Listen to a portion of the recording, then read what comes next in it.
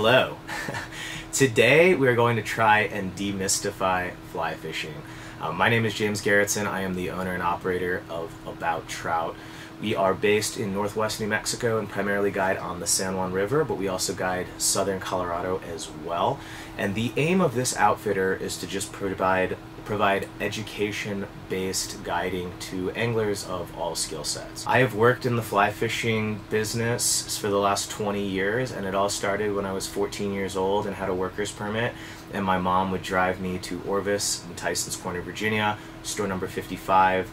So thank you so much for that, Mom. Working inside of fly fishing for so long, you just tend to hear the same things over and over. It's the wrong fly, the moon was 28.9 degrees to the east instead of to the west, wrong color, X, Y, Z, etc., etc., etc. We guide 12 months a year here on the San Juan, and as a fishing guide, on top of learning and having fun, which are the two most important things, and we all believe that, there is an expectation to at least put one trout in the net, and we always try to limit out on smiles. But no, enough with that. Working in rain, snow, high water, low water, muddy water, clear water, blowout events, windstorms, dust storms, you know, I've had the privilege of being a fishing guide, and I have the best job in the world. What I want to share with you is the mental checklist that I go through in the ever-changing conditions out on the water that will try to give my clients the best shot at hooking into a fish. I'm not here to say that my way is the best way or the only way, and in fact I'm a big believer in big shades of gray, big brush strokes. There's many different roads to salvation, right? But this is the mental checklist that I go through, and it has saved me time and time again on the water, especially when the fishing is tough. You know, we always joke anyone can be a guide when the fishing is good. It's when the fishing is absolutely garbage and the conditions are terrible. That's kind of what separates the men from the boys. If you were to boil fly fishing down into its simplest, purest form, that would be, where are the trout and how do you get a fly to them? Many of us have been taught to think fly first, and today we're going to talk about thinking trout first. So what does trout first mean? When you think about trout, about trout.com, think about the animal first, what they like, what makes them tick, their biology, and how they react to outside factors and weather factors. And then once you figure that out, you can try to figure out where those trout are holding, living, and feeding bank to bank. We're going to skip lakes on this one. We're going to just try to keep it simple as possible. And then when you see that water, how do you rig to that water type and get your flies to the trout? So let's learn about trout. The variables you will encounter on a day of fishing, how the trout react to those variables, and finally letting the river tell you how to fish. So many of us try to match our water to the rigs that we've already rigged up because we have confidence in them, but I want to try to get anglers thinking about matching and tailoring their rigs to the water that's right in front of them. In fly fishing, it's important to note that the only sure thing is that there is no black and white. What I've noticed over the years are just particular patterns and trends, and that's what makes this so fun. I have seen the complete opposite happen in every single one of these scenarios, but there are definitely predictable trends and pattern sets that if you can learn how to recognize, you'll certainly up your success on the water, or at least try to have a better understanding of what's going on out there. The other thing is, if you get nothing else out of this video, it's just important to have fun. That's why we do this, and if you're not having fun on the water, then maybe you should spend some more time on the golf course. Trout, let's talk about them. The first thing is trout are cold-blooded. So when the water is colder, the trout are more sluggish, and when the water is warmer, the trout are more active. That also impacts, water temperature also impacts trout's metabolic rate, being cold-blooded creatures. When it's colder and they're more sluggish, their metabolic rate is lower, and as the water warms up, their metabolic needs increase. To a certain point, around 67 degrees above that is really going to start to stress the trout out, and I don't recommend fishing above 67 degrees. I'd never want to hurt my business partners, and you risk a chance of killing fish even with great catch and release practices. Another thing to consider about our river and creek friends is that water is three-dimensional, and trout do live in a three-dimensional space. You know, when you're looking down on the river, sometimes it's easy to think in terms of one plane, but those trout can be high, they can be in the middle, and they can be low. And again, that's all going to be relative depending on water depth and the arena that you're fishing in. Generally, with trout, there's two types of trout water. There's transitional water and there's holding water, or vice versa. Holding water is water where the trout can live and eat, where they hang out a lot. You can pretty much always find them there. And again, I'm painting in really, really broad brushstrokes, just trying to keep this super basic. Transitional water is water that those fish will move in and out of, either to spawn or to feed. A really good example of that is like a riffle. You know, another thing when thinking about trout and kind of learning about our adversary, if you will, or our best friends, our BFFs, is that trout will move to food. Not only will they move through a water column, but they'll also move from place to place. A couple years ago, we caught the same like 29-inch rainbow, one time on a streamer and one time on a dry fly. And they were probably, those fish were, that fish was caught a quarter mile of where I first hooked it, and then the guy I had in my boat caught it on a dry fly way down the river. So trout do move if they have that opportunity. Again, this is all relative. Another thing when considering trout is just that they spawn, right? There's a pre-spawn and a post-spawn.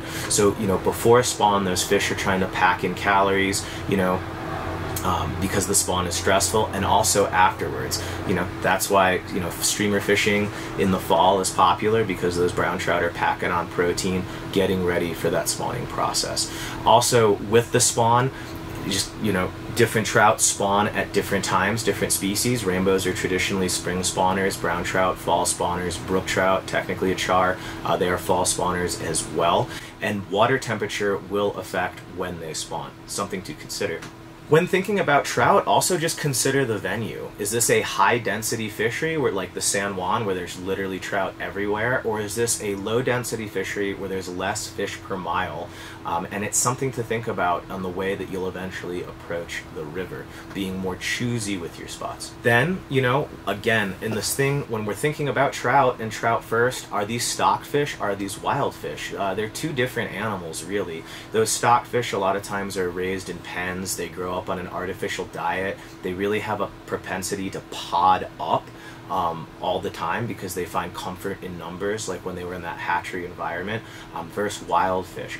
And stocked fish are notorious for, you know, eating a lot of trashy flies, and just overall being dumber. Now, the longer that they're in the system, they can naturalize and become more picky. The other thing to talk about are there's basically two types of eats from trout, and I'm not talking like streamer versus dry fly, but there are induced takes and there's when trout are feeding.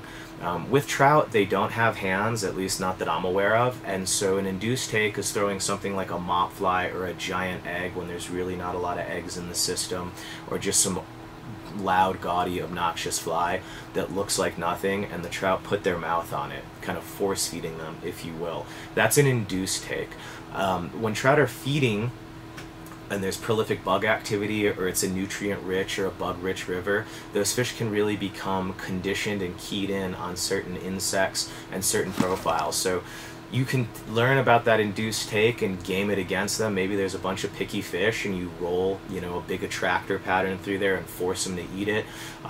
Or, you know, these fish are not going to touch those trashy or junkier rigs like squirmies and mops and eggs because they're so fixated on that insect that's hatching at that time. Now that we've learned a little bit more about our cold-blooded friends, we can talk about what affects them, where the trout are, and what the trout do. Water, weather, and angling pressure affect trout behavior and will affect the way that you're going to fish for them. So water is just a catch-all for wet things. We're just going to keep it simple and only talk about moving water. Most fly anglers are fishing in moving water for trout.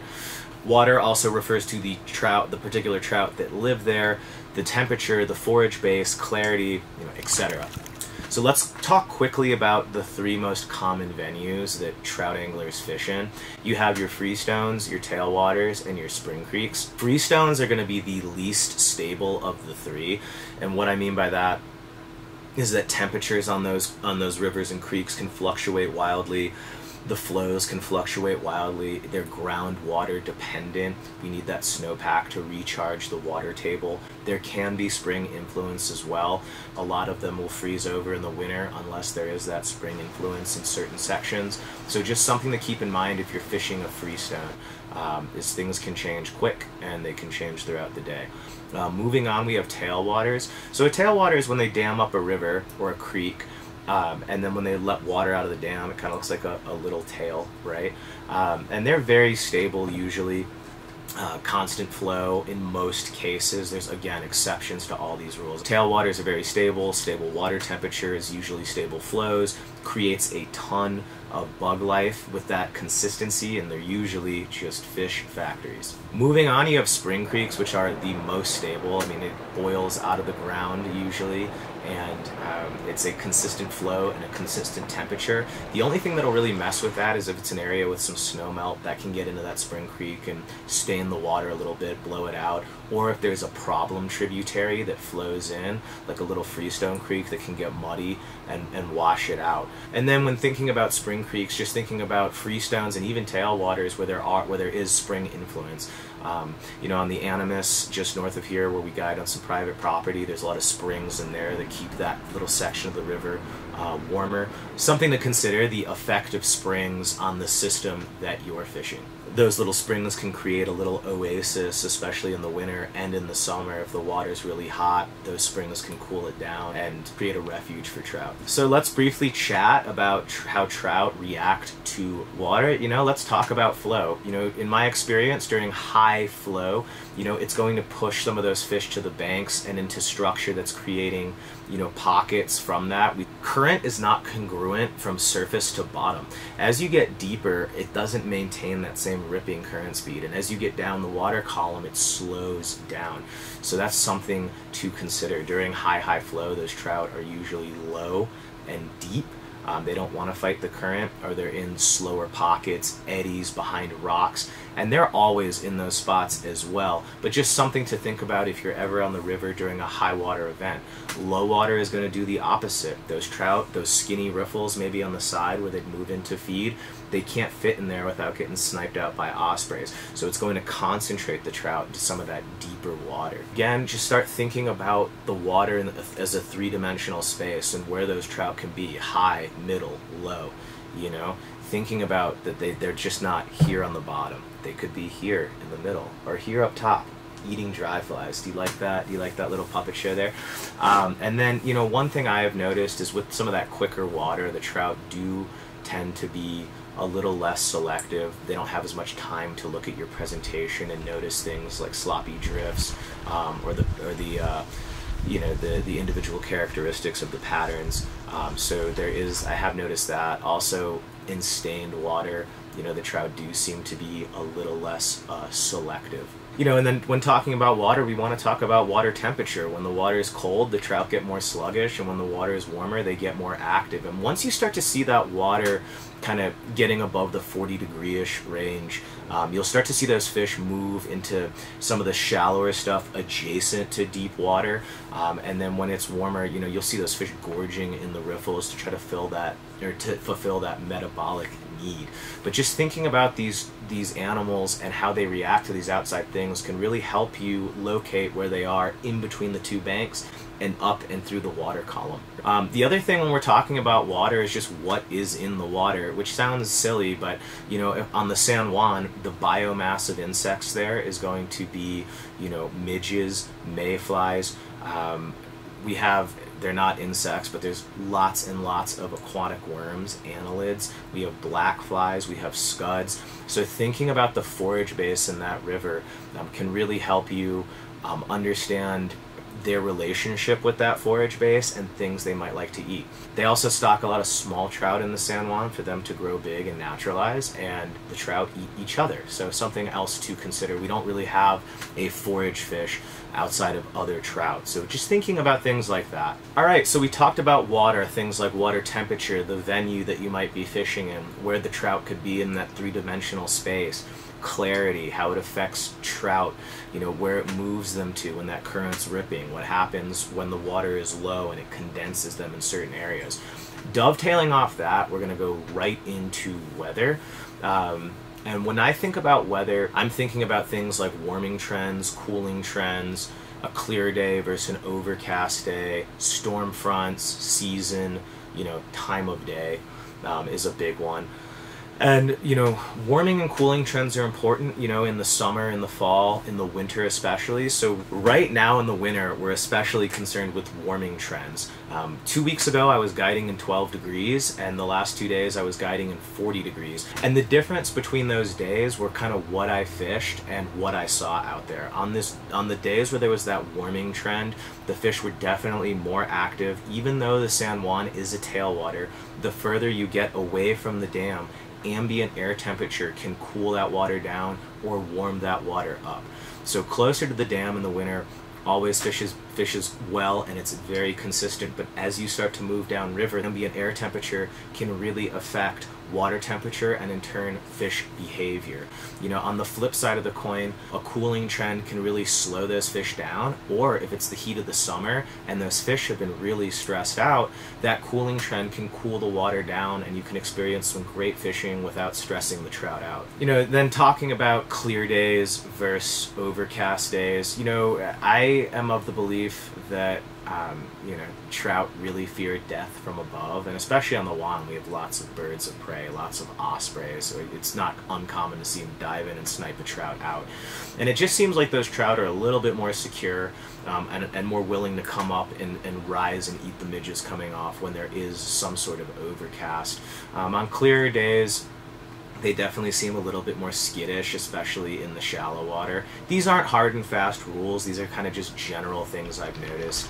On those overcast days, whether I'm creek fishing or on a river, it does seem like the fish are a little bit more secure, less chance to get scared by things like glare, things like that.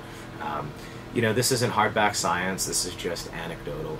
Speaking of weather, we want to talk about, storm fronts. I've watched it happen. I'm not a big barometric pressure guy when talking about, rivers and creeks, but I definitely have noticed that the fishing can slow on a leading edge of a storm front, and I've seen it just guiding out there where you have this rainstorm building and building in the summer and the fishing kind of slows down. Then the storm breaks, it starts raining, and those fish are really eating well, and the day is back to normal. But sometimes it seems like that leading edge of a storm front can shut things down. Again, this is just kind of things that I've noticed. When talking about weather, it's also important to just consider the season. Are you fishing in the spring? Are you fishing in the fall? Are trout spawning then? Are they moving then?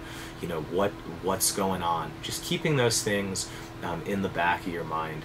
Usually in colder water in the winter, those trout are going to be in slower water, right? Not expending energy, not fighting the current, thinking about, even a variance in a couple degrees, maybe fishing later in the day in the winter when the water is warmed up a little bit, or in the summer fishing early in the morning so it doesn't get too hot and the fish aren't stressed. So thinking about the season, or the season in terms of, hey, I know trout are spawning this time, there's more eggs in the system, or I'm not going to stomp on brown trout reds and kill my friends, or it's the spring and I'm not going to stomp on rainbow trout reds and kill my friends, unless you want to. Maybe you're into that, live your truth. But moving on, also time of day is a big one. Some rivers you can really time the hatches, and right after this we're going to go into water and weather and the relationship to trout food. But there was a time on the San Juan where I could time a midge hatch every day at 11:30, and I would just race down there, and I'd have this little private hatch from about 11:30 about 1:45, 2 o'clock, and by the time the other boats caught me, I'd row away, and it was like it never happened. So when you're out in the water, and if you have the ability to notice things and think about when you saw these, some of these hatches can be more predictable as it warms up, as it cools down in the evening. But just thinking about these things when you're out in the water can really help you narrow down where fish are. Any water/weather trend that positively impacts bugs will positively impact the trout fishing. It's important to note that just like trout, those bugs don't just look at their watch and go, hey, it's May 5th, it's time for me to come hatch. Their hatch cycles are going to be dependent on water temperature as well as water flow. Consider alternative food sources behind the fly fishing classics like stoneflies, caddis, mayflies, midges, you know, annelids. Think about things like scuds, eggs. You know, some trout rivers have suckers and whitefish. They spawn at different times, imitating those eggs. Thinking about things like sculpins, whatever forage bases you have in those rivers for those trout to eat besides kind of the most widely accepted fly patterns. And then weather also affects water, right? We talked about warming trends and cooling trends, warming up the water, cooling down the water. You know, trout's metabolism tends to peak around 63 degrees, so that's something to note. Thinking about these things, again, thinking trout first. And I mentioned how that weather and how that water can impact bug life. It can delay hatches. Hatches can happen early. You know, there is no hard set thing. So painting in broad brushstrokes when thinking about these things and considering it. And then, you know, water and weather also impact the spawn. I've seen fish on the San Juan cutting reds in August. They don't all just decide to go spawn in October or November. You know, if they all did that, there wouldn't be a high rate of survival. So those spawn times can be staggered, as well as rainbow trout. I've seen them spawning as early as February. So again, just thinking about these things. The last note on weather is I get asked this a lot as a guide about precipitation. You know, the classic guide joke is, the fish are already wet. And that one, it always lands. Classic dad joke. But I've never really noticed, you know, rain to affect things, impact things much while I'm out there, unless it's like heavy enough to start blowing stuff out. And then, yeah, when the mud comes in there, that's a whole different conversation. But kind of a light, medium rain, it can be uncomfortable if you don't have the right gear, but it hasn't, in my experience, ever shut the fishing down. And again, you know, as a guide and a father, I do tend to repeat myself, set. But, you know, I just want to really try to get you to think trout first, not so much the fly, but considering things like water, weather, and angling pressure, how that's impacting these fish, and adjusting accordingly throughout the day. All right, now let's talk about the last thing, which is pressure, which is, I'm sure, our shared collective favorite thing to see out on the river, right? That's why we go out there, to hang out with tons and tons of people and not escape from the day-to-day realities of life. But no, pressure is the opposite of good. It's never a good thing. And depending on how big the river or creek is, it can really impact your day. But it's going to force fish out of lies. You know, heavily pressured waters, it really educates the trout, makes them more picky. But yeah, I mean, I've never heard anyone say, you know, pull up and be like, oh, I'm so glad the entire parking lot's full and I have to bring my own rock to stand on. This is fly fishing. This is what it's all about. On that note, I just want to say that I do guide the San Juan, which has a horrible reputation of being a crowded fishery. And there's a great book, it's called The Wisdom of the Guides, and kind of one of the OG guides out here, the godfathers of the San Juan, Johnny Gomez, wrote in a book in 1998 that the San Juan is as crowded as you want to make it. It's 2024, and that still holds true. Just like fish, people react to weather. People react to things being too hot and too cold, and we have jobs and we have lives and we have families. You know, one thing I tell my clients, I'm going to put it on the internet, but take this if you will. Peak time on the San Juan River, whether it's January or whether it is peak season, is always going to be 8:30 to about 3 p.m. And this is coming from someone that's out there 250 days a year. Between that time is the heaviest user base. So if you fish earlier or fish later, given the season, right, you can't fish at 6 in the winter, it's blackout, you know, but in the summer you can fish longer before the state park closes at sunset, you know, so working around anglers and using that to your advantage can really give you these opportunities to find solitude on even the most crowded waters. So something to consider too, changing your behaviors as an angler to experience, you know, less crowds. Like fishing in less popular times doesn't necessarily mean the fishing's bad. It just means it's not as comfortable. Thinking about this can really maximize your experience. So just considering those things too in terms of pressure. And you know, on some rivers like the Juan, you know, you can watch someone fish a run for an hour, and just because someone's fished something doesn't mean that they've fished it properly, and those fish are used to people, so you can go back in there and it's like they were never there. So again, there is no black and white. On a small creek, I definitely don't want to be, you know, have 2 anglers up above me pounding fish. That's going to put them down. On a tailwater with a ton of fish and a high fish density, that's really not going to be as big of an issue. If you're floating a freestone with a lower fish density and you're boat number 9 in the string of boats, that's certainly going to impact things. Maybe put your boat on a little earlier or come back behind everybody later. So just thinking like this can really improve your time out there. So I'm a big believer in adapting my setup to the prevailing conditions and trends. So when I get to the water, I'm going to think about things like hatches, water depth. Is it high water? Is it low water? Is it clear water? Is it off color? Is it really fast? And is this a high pressure system? And also, is it a high density system? Are there lots of trout or are there very few trout? Just kind of learning the venue before I show up there. Thinking about those present conditions, because if I show up to the river and there's 50 fish rising, I'm going to fish a dry fly, right? Never leave feeding fish to go find fish. And then when you think about your rig considerations, married to that, where do you want your flies to present in the column? I just mentioned, you see rising fish, well, those fish are high column. If you don't see any activity, you can rule out the top and the fish are either in the middle or they're on the bottom. So rig accordingly. Your weight, right? If it's slower water, you're not going to need as much weight to punch through those faster surface currents to get your flies down to depth.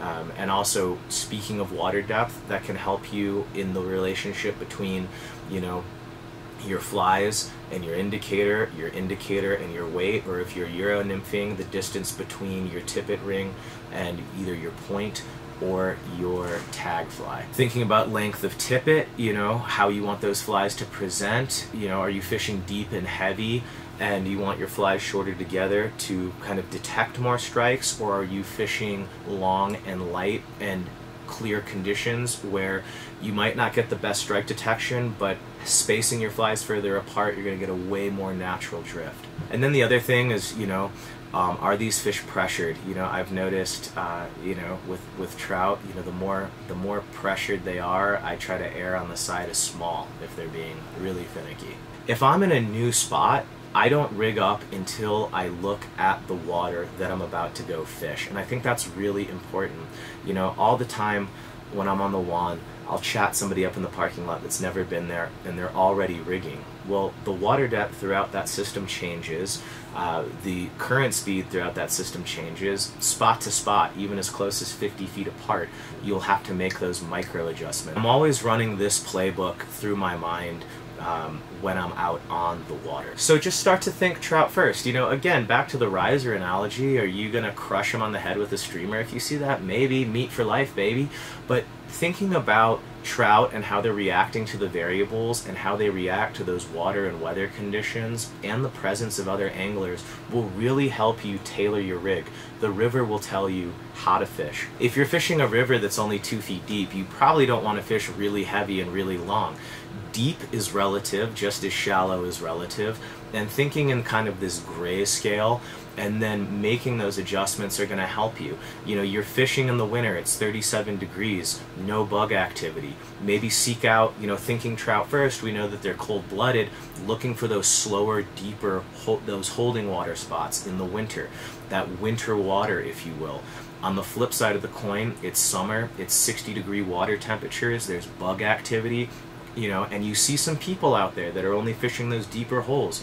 Targeting the shallow riffles and that transitional water where the trout will be on the feed can really save your day and give you a little bit of breathing room on some popular rivers. On the net of flies, flies don't matter until they do. I know that's controversial, but flies don't matter. Attributes of flies matter. Things like size, profile, color.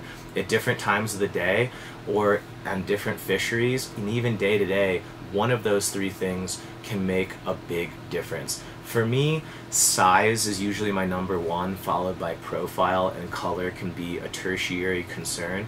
But there's times when all 3 are equally important. Again, there's no always, there's no never.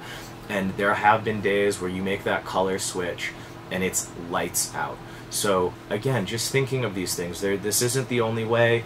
There is no hard and set fast rules. That's what makes fly fishing so fun, is just the chess game, day in and day out. I really do think if you're nymph fishing though, that 70% of the equation there is where you're presenting your flies in the water column and making sure you're getting clean drifts. It's better to fish the wrong fly in the right way. There is no silver bullet. You don't just throw a fly out there and have a fish jump on it. You have to fish it, and you have to fish it where those trout are.